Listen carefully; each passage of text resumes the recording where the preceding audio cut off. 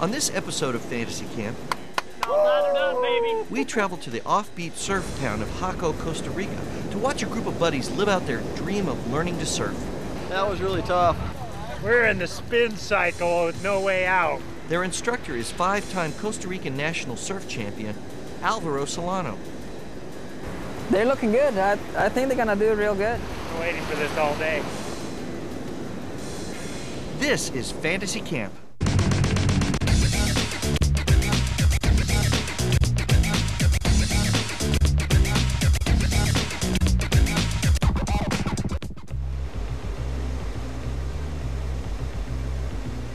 Costa Rica is a country rich with natural beauty, friendly people, and great surfing. We're traveling to the Pacific coast, which offers consistent waves, warm water, and beautiful sunsets. With more surfing shops than tourist traps, Jaco is the quintessential surfing town, where you will find novices sharing the waves with professional surfers and everyone in between.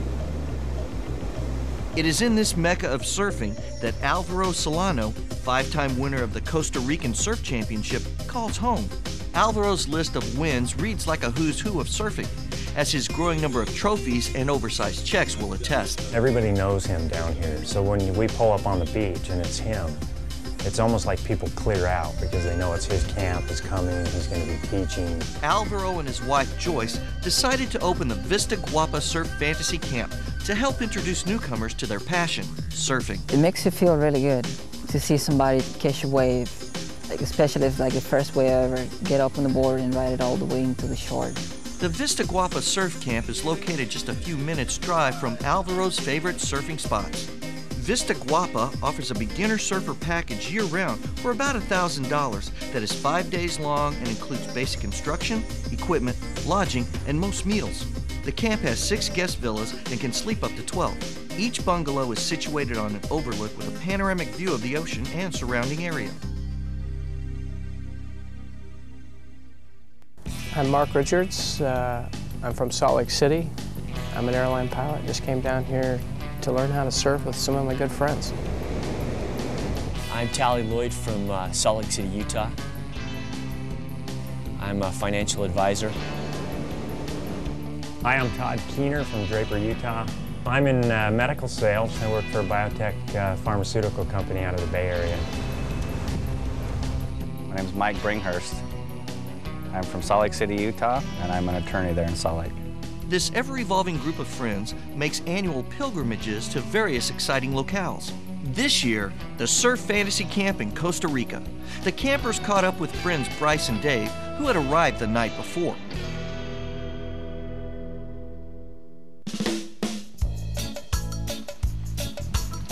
Our campers awakened to a rainy morning. Occasional brief rain showers are common in Costa Rica's tropical environment. So it's 8:40, we just got up about 20 minutes ago. We're ready to eat and have a good day. This place is gorgeous. Cheese omelet. 2 cheese omelet. Well, we're just getting ready to go out and surf for the day. And hopefully, I've never done it before, so hopefully it's going to be a good experience.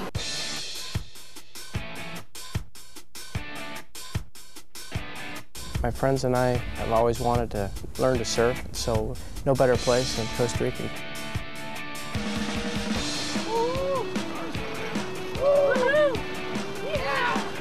Pura vida!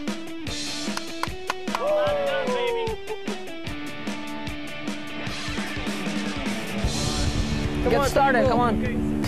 I think choosing this camp had a lot to do with Alvaro's experience. There's obviously a mystique about him winning 5 times and his abilities and the things that he does.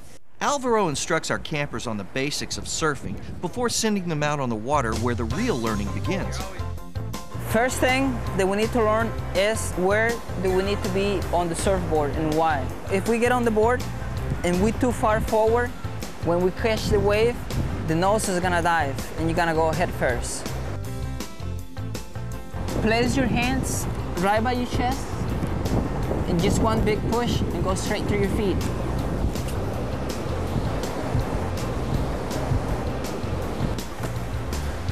Hands right by the chest, remember, it's really important.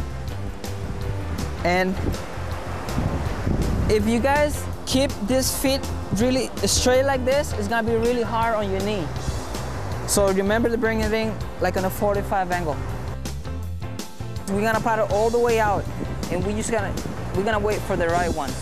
We're not just gonna take any wave that comes through, because it'll be a waste of energy. So the instructors will help you guys pick the right wave. In order to catch the wave, you need to paddle for it. If you just sit there and like expect the wave to take you, that will never happen. You have to paddle for your own waves. All right. In the beginning, it was a challenge to get out there. I mean, you got to work to get past some of those waves.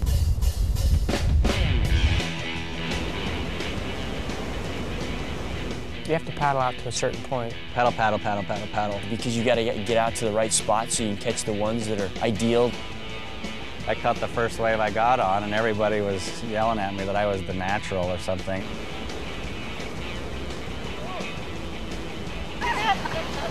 Tired. That's work. When you catch a good wave, it's the best feeling in the world. To be able to just start to slide down it, and once you get up and you're standing on it, you don't want it to stop. It is much harder than it looks. I have a newfound respect for surfers.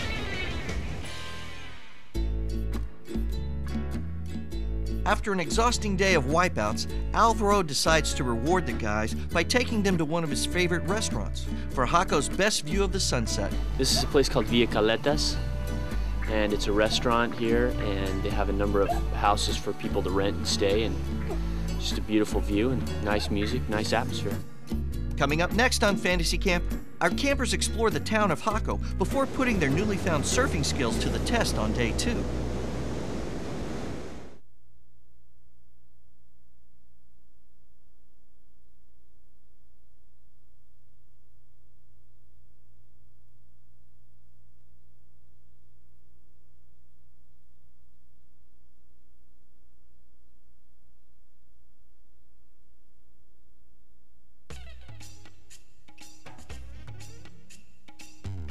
We're in Jaco, Costa Rica at the Vista Guapa Surf Camp with 6 college buddies learning to surf for the first time. World-renowned surfing champion Alvaro Solano spent day 1 teaching the guys the basics of surfing. Day 2 is all about translating Alvaro's instruction into the perfect ride.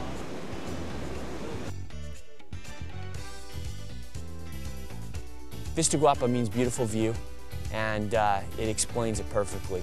You can look all the way around and you've got nothing but phenomenal views. You got the mountains, you can see the ocean out this way, and more mountains and flat land over here, and it's very appropriately named. This is literally coming to a camp where you feel like you moved into their home. They're cooking in their kitchen. They're feeding you every day, as well as showing you the skills of something that they're very good at doing, which is surfing. Everything's kind of laid back, and when they tell you breakfast is at 8:30, it could be at 10 o'clock, and no one's going to say you're late. The food is phenomenal. The hospitality is amazing. We have air conditioning, great beds, they're comfortable. We've got a beautiful view over the ocean, this whole valley over the city of Jaco. Couldn't ask for anything else. It's stunning is what it is.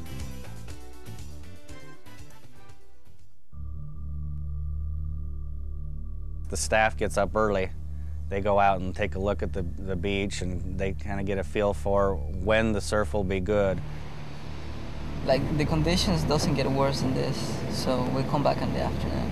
The rain's knocking down the waves. It's crazy. You know, this time of the year, I believe it's just coming out of the rainy season. It's almost as if you can kind of time the rain. A couple of really good thunder showers rolled through last night. The waves were too choppy, and so we had a day to kill in the town, and we went down, walked up and down the streets of Jaco, and I think we got some lunch and got a little bit of ice cream and did a little window shopping and bought some souvenirs for the kids. Because of the weather, Alvaro waits until the afternoon tide comes in to take the guys surfing.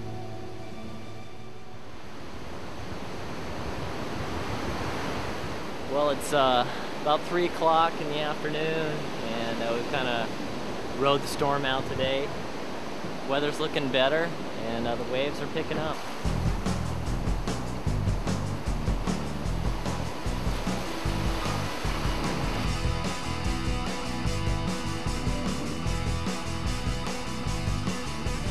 In the beginning, it's more of the do's and don'ts, the safety issues and things like that that they need to tell us that are obviously important for us to do and not to do.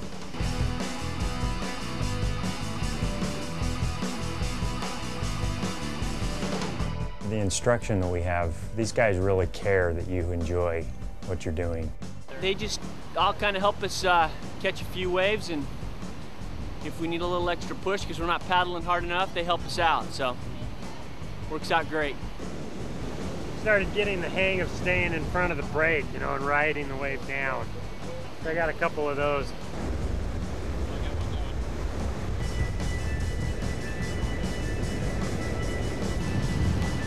I'm done. We tried to get that one last ride in there, and the waves just kept breaking farther out, and they were big, and they were killing us.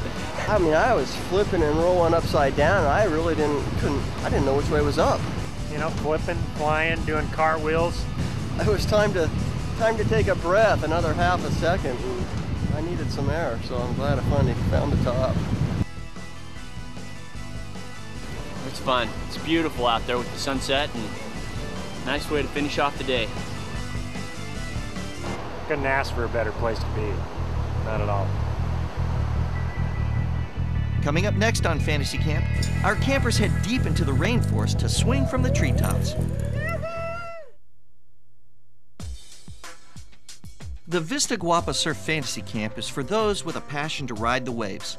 The beginner camp is a 5-day immersion experience with legendary surfing champion Alvaro Solano.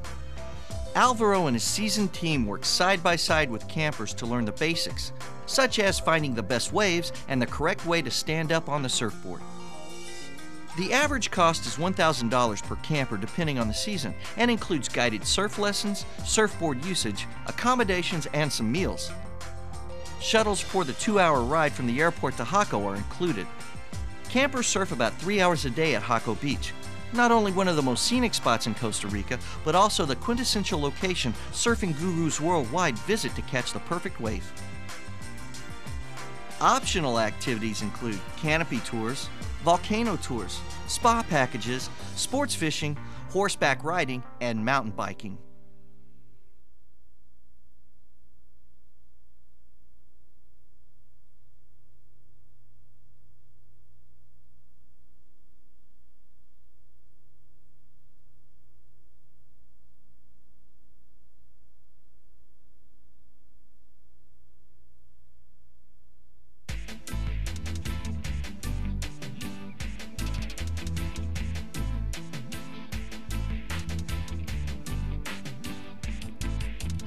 Costa Rica is a country with much to offer. Unrivaled scenery and never a shortage of fun and exciting things to experience. Costa Rica is unbelievable. I'm amazed at how beautiful it is. In the jungles, the rain, it's so green and lush. The black sand beaches that we've been surfing on, the people are so nice. Welcome to Costa Rica, people. Surfing is not the only thing you can do. You can also do canopy, mountain biking, kayaking, horseback riding, and plenty other things. We had some downtime yesterday and decided to spend it doing the zip line from tree to tree. The rainforest is one of the biggest attractions for visitors to Costa Rica, and the best way to experience it is from the treetops. Our campers have decided to visit one of the area's canopy tours this morning and wait for better surf in the afternoon. Well, the bugs are big up there. This will help us fight off the big ones. Get ready, the guys are waiting for you next to the parking area, 100 meters. Anyone missing to sign the waiver form? First of all, I want to welcome you to the Waterfall Canopy Tour. We're going to split you guys in 2 groups so that you can hear the guides better. Hey, Ishmael, be good now. Put a beat up. The professional tour guides lead the campers into the rainforest, imparting their knowledge of local flora and fauna along the hike. Then we start with this tree right over here, that big tree over here. Yes, that's the royal palm.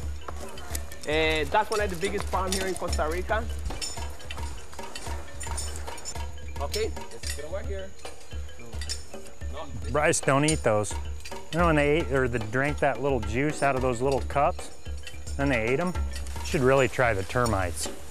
Excellent. The guide was pulling bugs and termites off of plants and showing us that, and it was pretty amazing. And at the end of the walk in, there was this waterfall, like a 3-stage cascading waterfall.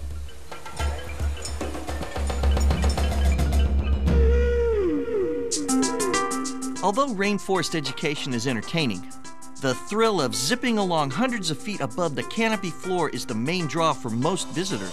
You're in a harness and they hook you up to a pulley and they hook it over the line and you just hold on both sides of that pulley and sit down, put your weight in the harness and hold on for a good ride. Ciao.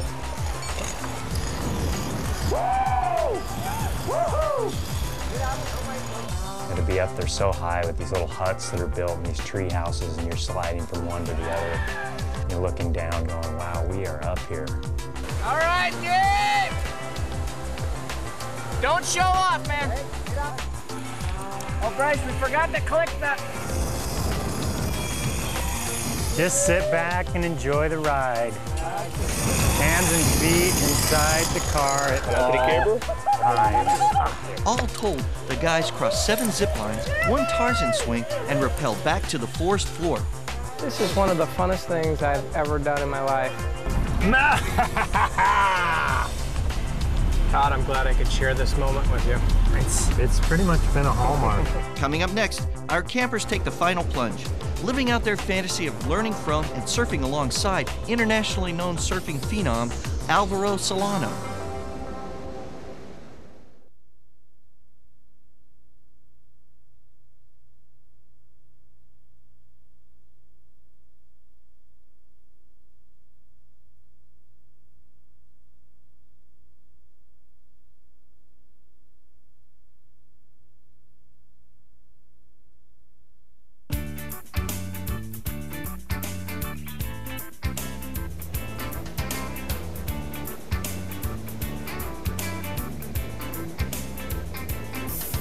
Welcome back to Fantasy Camp. The past 2 days have seen our campers consume copious amounts of seawater in their pursuit of the perfect wave. But the time has come to make it or break it. It's always fun to kind of have some friendly competition that going on as far as who can catch the most waves. Try to compete with one another to see who's, who can take it to the next level. None of them are as good as me. I'm the kingpin.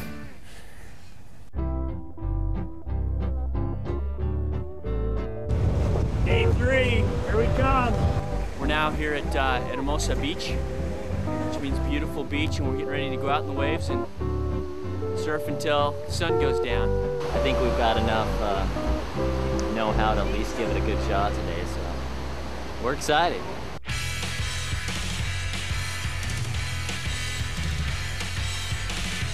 Just waxing it up here. Ready, Cal? Do it. The instruction is over.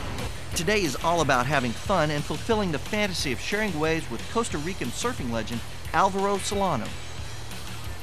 Keeping your body low, not looking at your feet, but looking out across the horizon a little bit and just enjoying the ride. Alvaro and his instructors hope to inspire the guys by showing some of the spectacular moves that made him a repeat champion. Yeah, Alvaro out there jumping. It's like a big playground. You're just kind of basically, getting thrown around like a little rag doll in a angry washing machine. Every time someone would get up, everybody'd start yelling and screaming and whistling. Lock up, baby. My leash broke. We think a big shark might have bit it in half.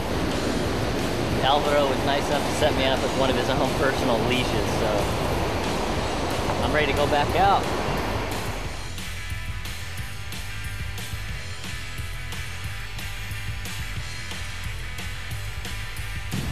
Oh, there goes Mike with a big endo. Personally, I think Tali did the best. He was riding the waves longer than anybody, so I think that was his standing. he missed him by 1 inch. So that saved the day right there. Yeah. We're gonna have to start surfing with helmets.